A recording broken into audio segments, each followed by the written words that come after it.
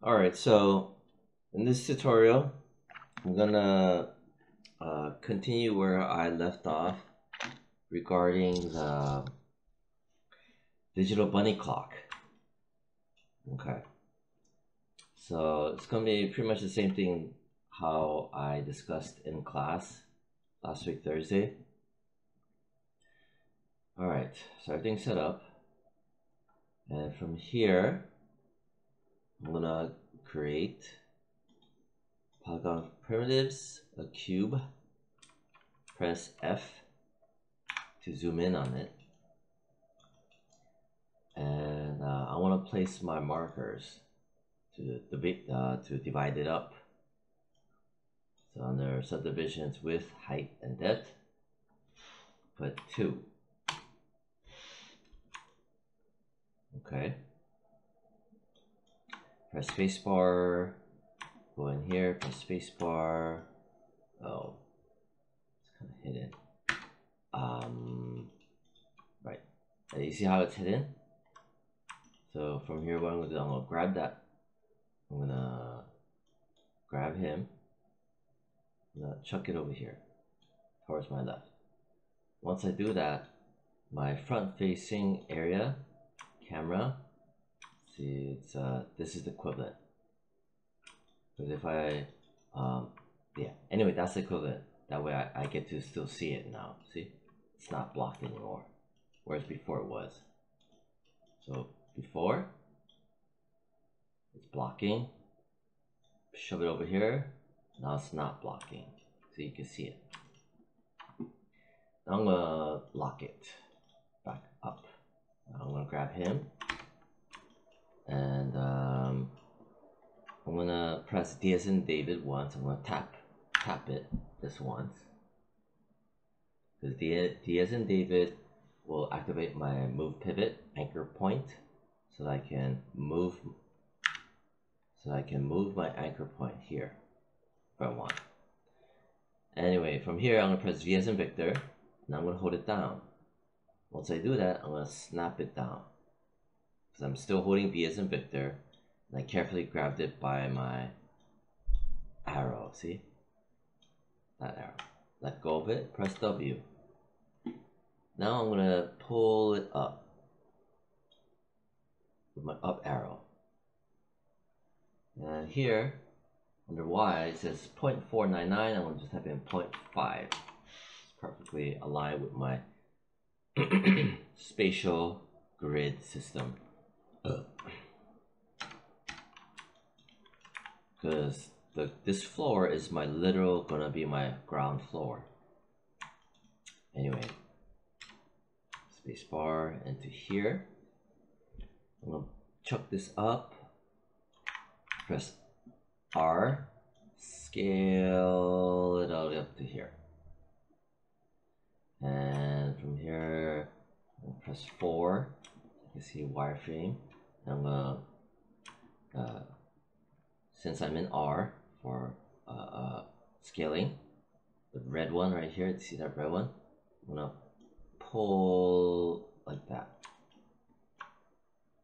Press 5. And I'm going to press spacebar into here, press 4, and it's okay if it's a little bit off, this is fine. I'm gonna pull on this blue one.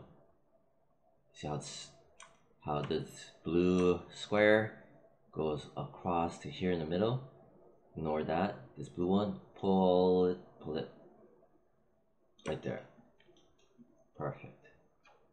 And it's okay if it's doing some of this and that. It's gonna work itself out. Alright, I'm gonna name it. I'm gonna name it Digital Bunny Clock. Digital Bunny Clock. Okay. And then from there, what I'm gonna do is, alright, so I had to stop the video for a bit. what I'm gonna do is I'm in object mode. I'm gonna right click again. I'm gonna right click on my mouse and hold it, and I'm gonna go to edges mode. I'm gonna over here on this edge double click. I want that specific edge. I'm gonna get this edge, so I'm gonna hold down shift. As you can see, it's turning into a plus sign. Double click on that. Over here, double click. Over here, double click. And then I need double click that. We'll press Q because this is annoying me. Double click. Double click. Double click. Double click. Double click. Double click. Double click. Alright. Let me hide the grid for a bit. Right here, this grid.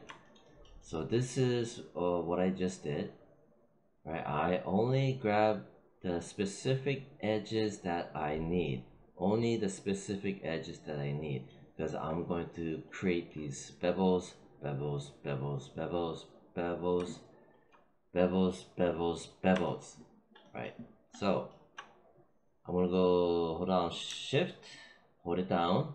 Also hold on my right mouse button and bevel edge, bevel, bevel, bevel edge. Alright. Now, the settings that I want. Get over here. And zoom in. Now, the setting is I click on the inputs, right? I don't need to click on it, but under the inputs, there's going to be a poly bevel 1. Okay, you click on that. Then there's going to be fractions. I'm going to dial in, say 0.4, and my segments to 4. Okay, this and this. I'm going to put this under the notes for it. So grab that.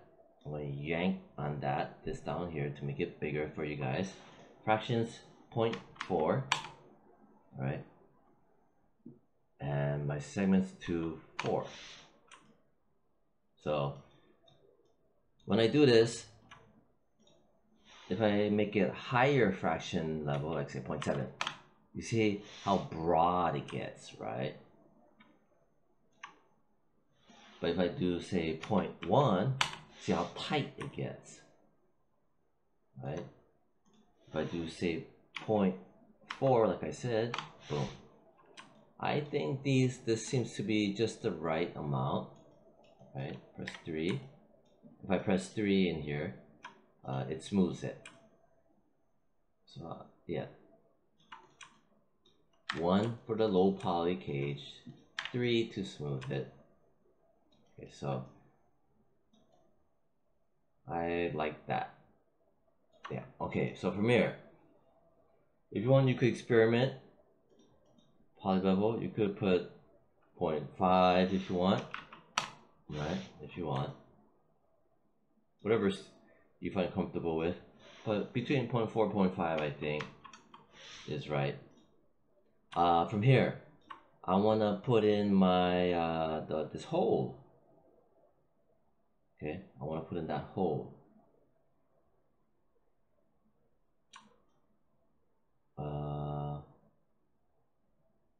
Or before that, before putting that hole, let's block out its pegs. It's cute little pegs. Okay, so what are the pegs made out of? Well, they're made out of cylinders, where the cylinder tapers in at the ends. So I'm going to do Alt 5, wireframe unsheeted. And this time around, I might want to bring back my grid. Click it, bring it back.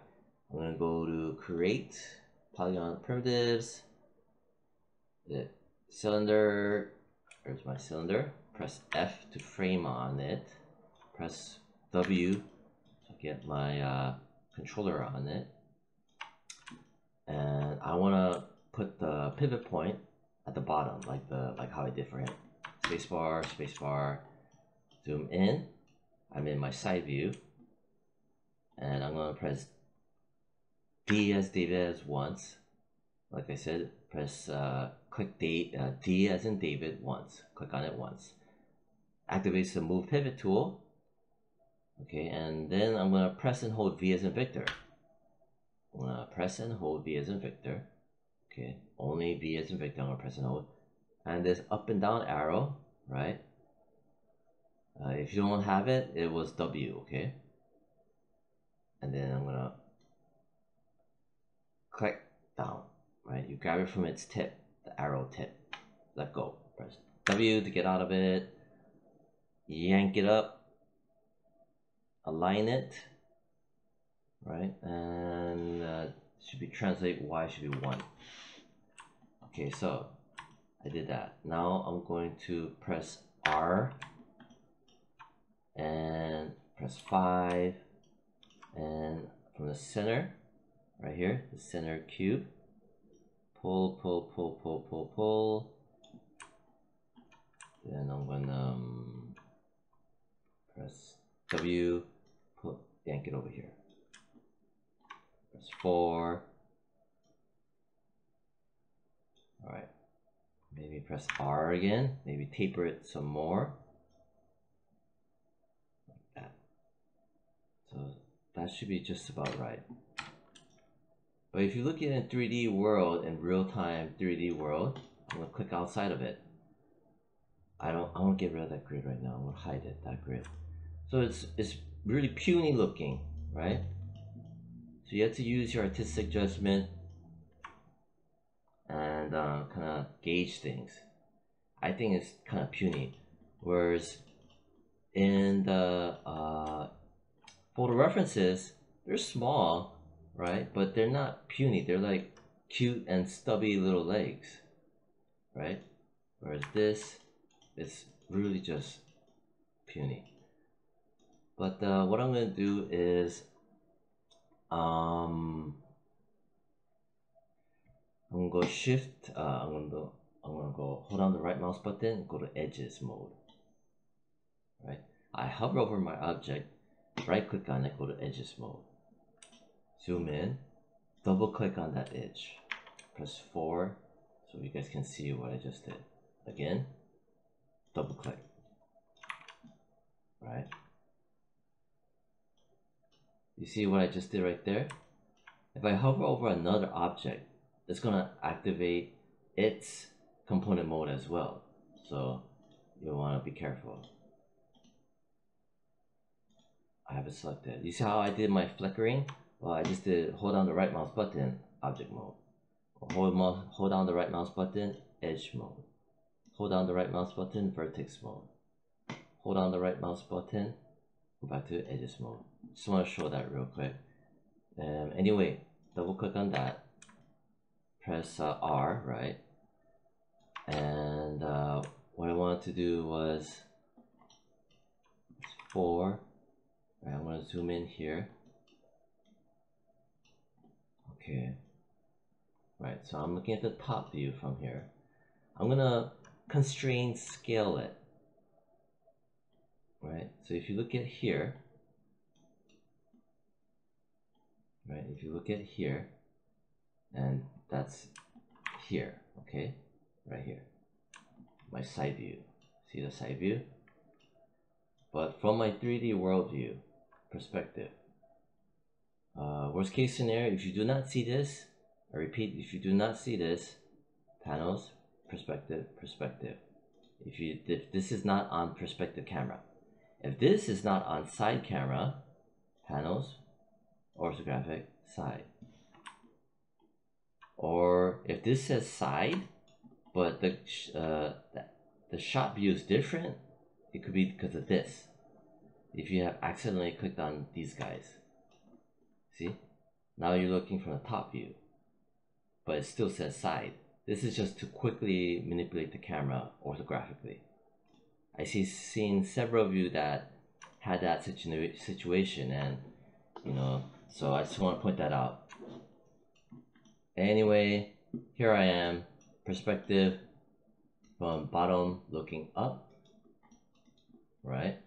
And I'm going to do a constrained scale, meaning I only want the width going left to right and forward and back, the width to scale. So you see this purple, you see that right there? Not purple, but green, that one right here. That's my constrained scale. If I pull on that, watch, see? See what it's doing? I can taper it out, like so. Okay. And so I'm gonna undo that for a moment. A student asked, how do I know which constrained scale tool, these floating squares, should I use? Well, if I pull on him, no, that ain't gonna work. If I pull on him, right here, this guy right there, right here, that's not gonna work. But if I pull on him, that's gonna work. Okay. From here to there, I did that. Press 5. Okay. And then spacebar. Flick it to go to object mode. Right? Flick it. Hold down right mouse button, object mode. Now, I'm looking like this. Do I like this? And it's starting to get better. And I'm gonna do in here. I'm gonna pull it over here. I'm in my front view. Okay. Make sure this is front. See? This is front.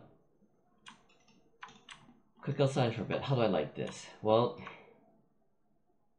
I think the bottom could be papered out some more. Just visually. So I'm going to select it. Spacebar into my perspective. Zoom in a bit. I'm going to go hold on my right mouse button while I'm hovering over this peg. Edges. I'm going to double click on that. Just this edge. Right, press R to go to scale. I want to constrain scale it outward. I'm looking for this guy right here. You see that? Anything that's between my X scale and my Z scale, which Z is blue, X is red scale, right here, this guy right there, pull. Right. I'm looking at it, right?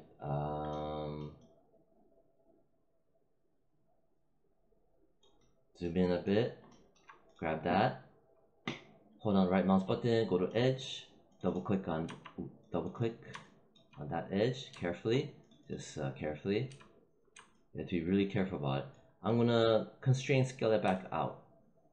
I mean some more. You see that right here? This guy, right? This guy, pull, something like that.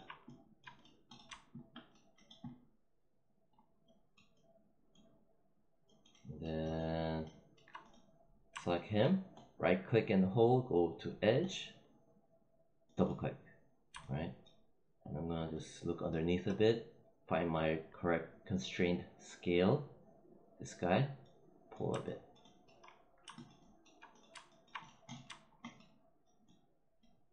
Alright. Then I want it to be a little bit taller. So what I could do is I'm gonna just go to vertex mode.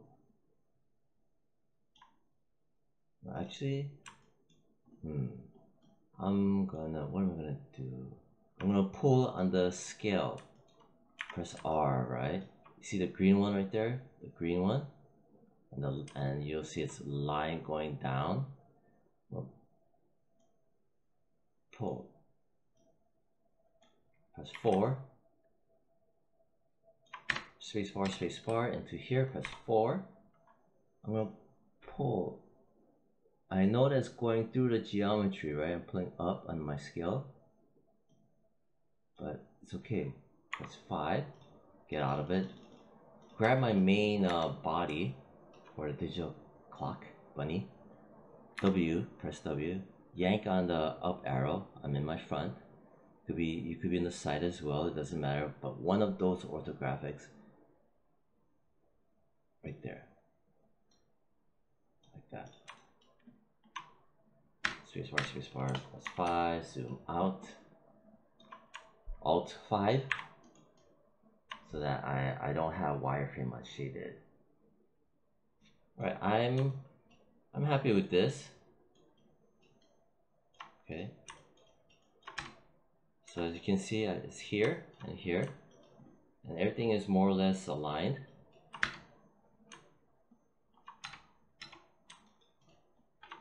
Just like that.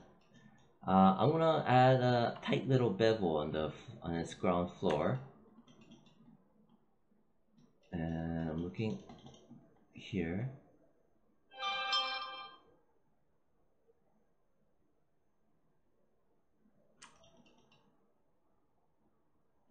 Right, okay. Press F to zoom in on that. So right click, go to edges. Alright, so it's already running. You know what, let me finish this off. Double click on that edge. I'm gonna go hold down shift, right click. So I hold on shift, hold on the right mouse button, bevel edge. And that's way too much. Set my fraction to like say 0.4, 0.1. 0.1. Set my segments to say like 2. I got a cute little beveling. Maybe I'll set my segment fractions to say 0.15. No, 0.2. No, 0.05. So I get a tight one. Maybe 0.075. Yeah. Yeah.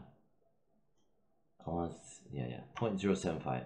I'm doing this because I want the beveling to show. That's the reason why. Segments. I want my segments at 2. Or try 3. Yeah. You know, you could do that 3. So fraction 0.075, segments at 3. Ignore everything else. Oh, by the way, one more thing. Let's say I click outside, right? Or let's say I press W and I lose that fraction, that if I lose that beveling option window, right? And I want it back. What do I do? Well, you can go click this right here. This weird looking thing will bring it back. That's specifically for this guy. And I also believe other floating pop-up menus that have to do with polygonal modeling, like the extrude. Yeah. Anyway, so that's this guy right here. And double click on my polycylinder 1, the peg. I'm gonna name it